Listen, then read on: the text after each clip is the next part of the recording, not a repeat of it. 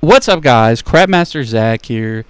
We got a new video for you. I have been cooking up a tier list of all of the Mad Magazine artists, the ones I'm familiar with, or contributors. We're going to be ranking them. It's going to be fun. You might be wondering, I'm in a different place. This is my friend's studio, 19 stars recording. If you ever need to record a band or something, hit them up. We're going to be looking at Mad Magazine artists. We got this super fancy setup, and I've been looking at the peaks and the valleys, and you know, some people, they don't want peaks. I'm peeking it out. I'm going to get some peaks in here. That's the kind of quality recording you can get at this studio, because you can get it as loud as you want the microphone to go, and it will still sound good. But I'll try and keep it in this range. You want peaks. You want peaks. But you also want parts that are quiet. You want it to just be a little silent. Not too quiet, though. You know, you ever get your car is too quiet and you get in an accident because you can't hear anything?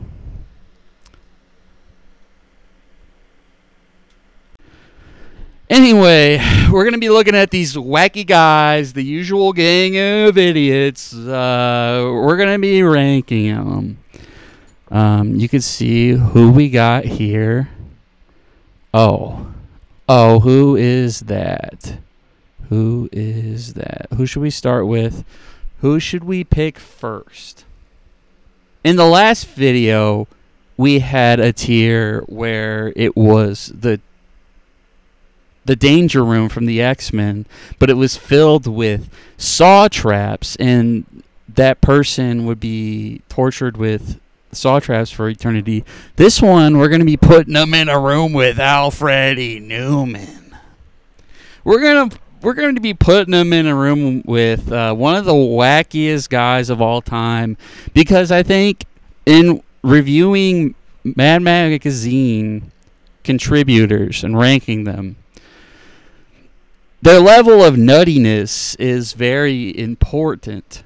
So we're going to be making making sure that the wackiest guys get to the top. But if they're not wacky enough, I think they need to be put in a room with that madman. All right, so let's start it off with Al Jaffee.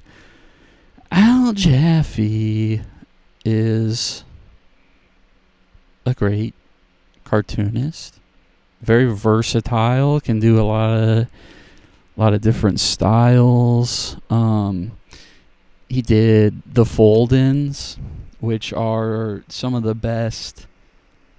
That's one of the best parts of a Mad Magazine, and it's so consistent every issue. They're great paintings, and they're very satirical. They're very funny. I would say that's a top tier thing. And he had this segment, snappy answers to stupid questions. It was very snarky. The art was pretty straightforward, but it's good cartooning. I think he's an exemplary mad artist, but he's not one of my favorites. When I was a kid reading Mad Magazine and I read snappy answers to stupid questions, I thought he was being kind of mean. I thought they were being a little rude, and I didn't fuck with that. I might be a rude, crude dude now, but then I wasn't fucking with that. So let's put him in the B. He's gonna stay in the B tier. Next, we got Antonio Prohias, Cuban artist of note. He created Spy vs. Spy, which I've read a lot of Spy vs. Spy, and The main problem is it kind of gets uninspired after a bit, and it seems repetitive. And there's a lot of convoluted strips, and they didn't really make a sense to me as a kid, and they still don't. But I think Spy vs. Spy is also a heavy hitter, but you know, what else is he doing? You know, I think Antonio Prohias, he can get, let's give him a C. Getting some controversial takes out of the way first. All right, next we're going to go with the guy that looks so funny I had to put one of his illustrations and a picture of him on the screen. And that is Basil Wolvertin. I mean, just look at this guy. He's super Christian his entire career, but he drew the most insane, the nuttiest, the wackiest stuff. Just look at that lady. That's so fucking nuts.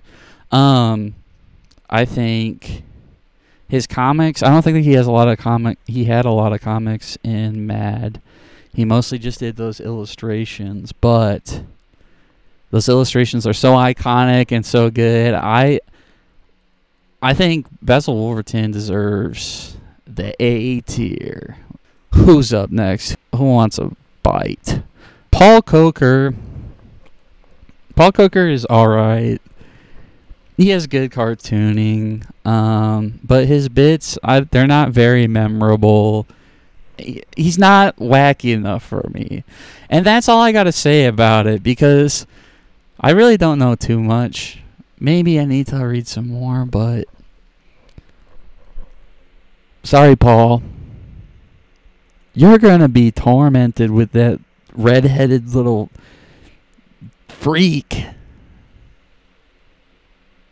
for a while. All right, let's get going with Don Martin. Don Martin is one of my favorite all-time Mad Magazine artists. I've read a lot of Don Martin, and there's a lot of stinkers, but there's also a lot of gold.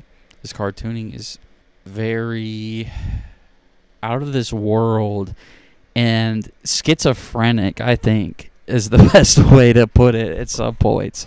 There's an image of a guy in a straitjacket that is like burned into my brain.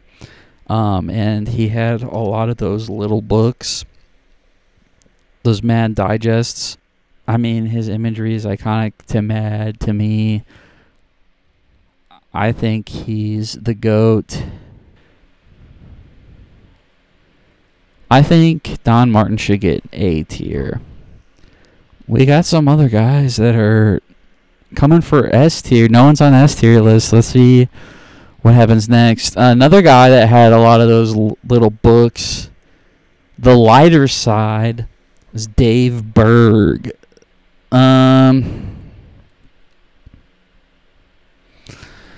Look, I'm not afraid of controversy. Dave Berg sucks.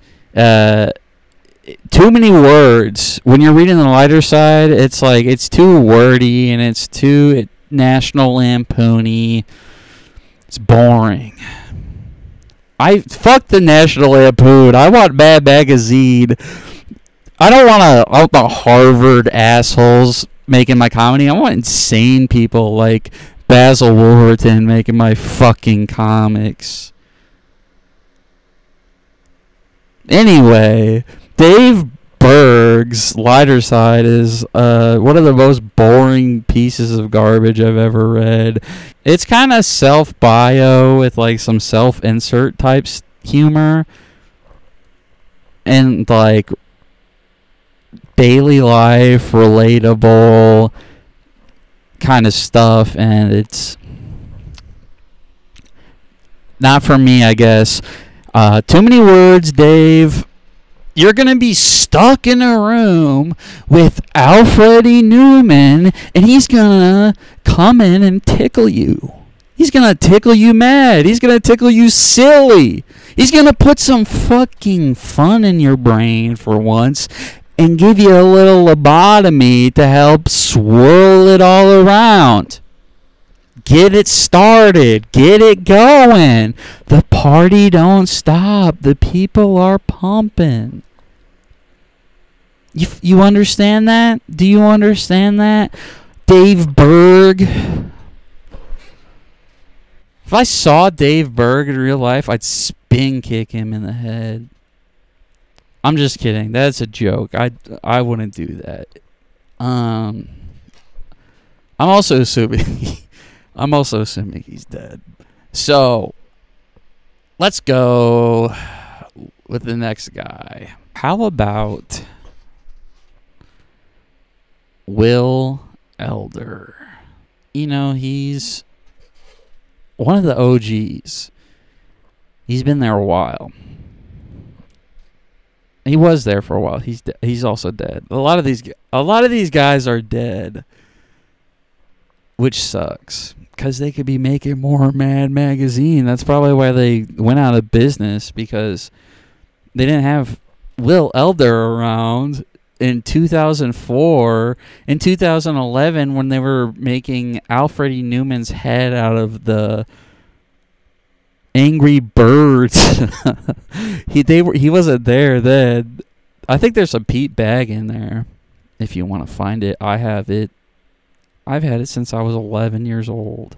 Anyway, Will Elder is great.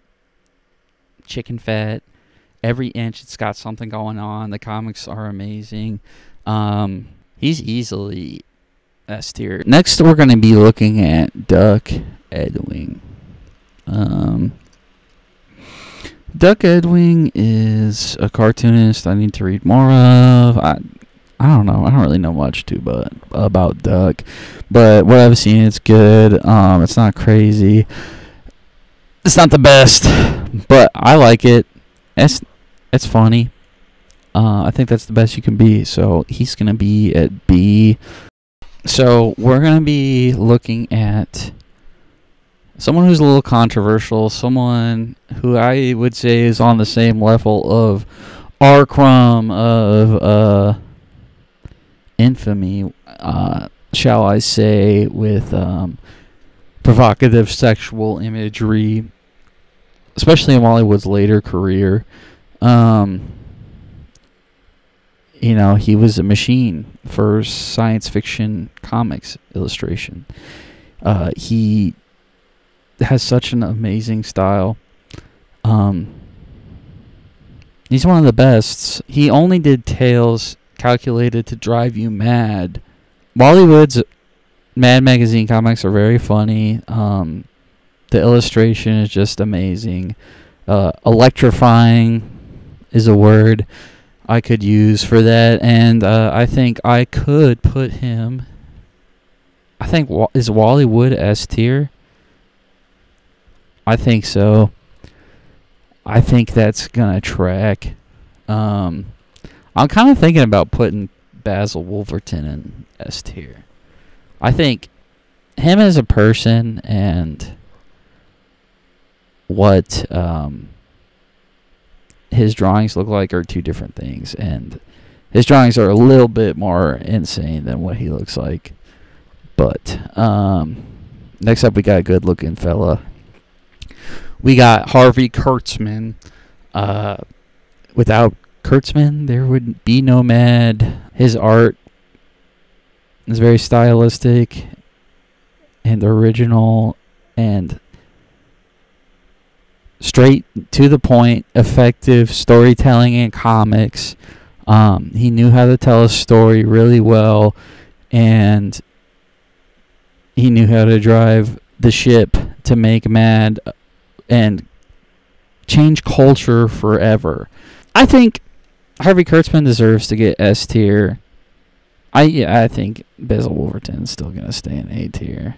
Next up, we got someone who's made a lot and is another one of those contributions that is super iconic. And if you've read any issue of Mad, you've probably seen his work in it.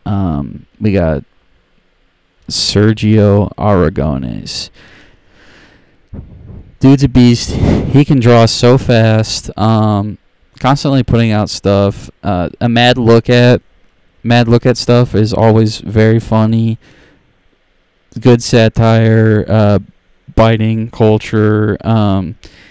There's a lot of misses in there, though. I will say sometimes, every week you can't clock in and put 110% in the writing department, but I think that the margin strips, the margin doodles, it's so fun. Makes me smile every time.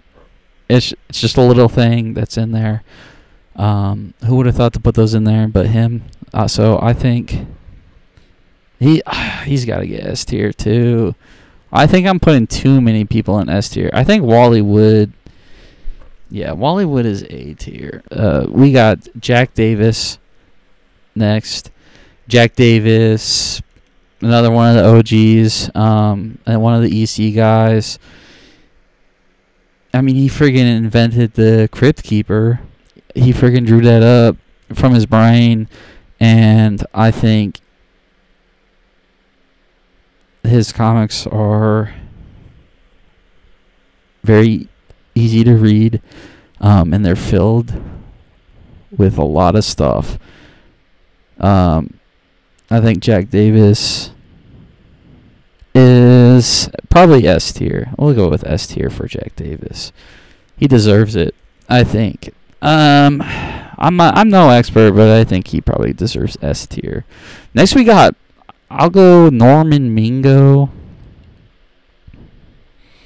All I really know about Norman Mingo is the paintings of Alfred E Neuman, which I love.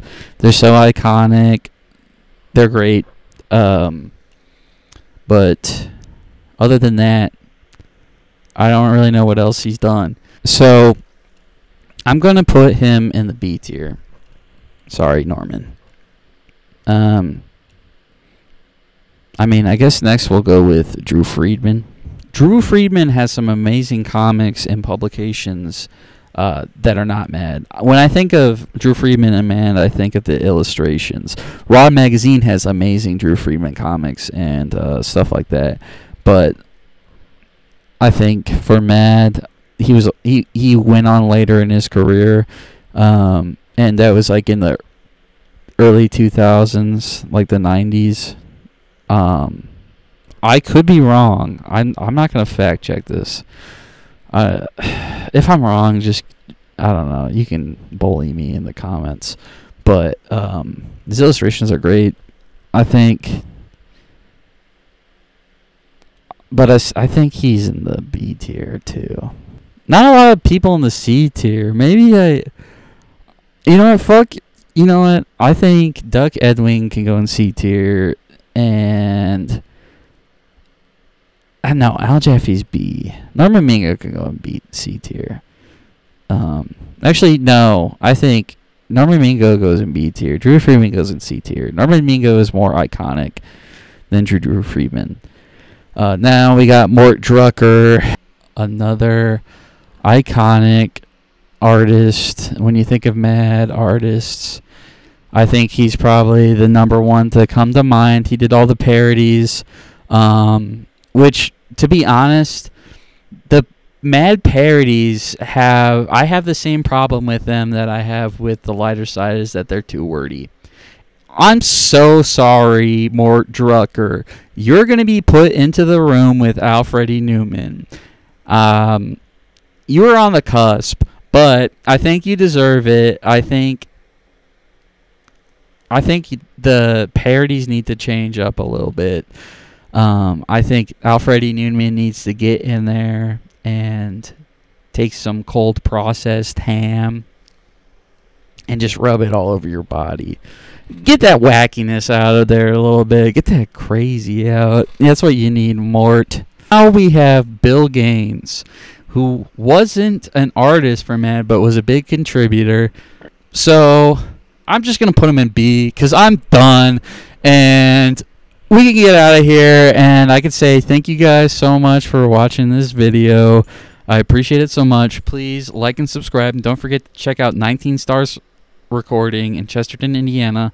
Leave a comment below and tell me what you thought of the list and who you would put in the S tier and who you would want to put in a room with Alfred E Neuman. And thank you so much for watching. Don't forget to like and subscribe. And the Crap Master loves you. Bye.